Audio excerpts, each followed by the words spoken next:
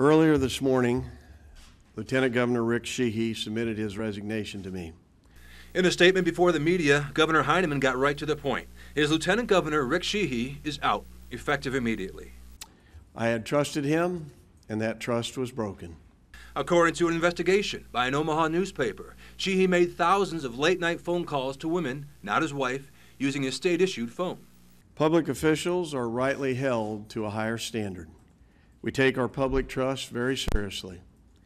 Late yesterday, I became aware of new information regarding the Lieutenant Governor's personal decisions and subsequently had a conversation with him. This is the two-sentence resignation letter Sheehy sent out. Quote, "I hereby resign the office of Lieutenant Governor of the state of Nebraska, effective immediately. It has been a privilege to serve you and the great people of our state as Lieutenant Governor. Sincerely, Rick Sheehy." Unquote.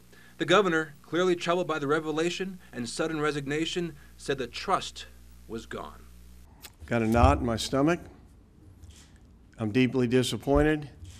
He's done a lot of good things for the state, but that trust was broken.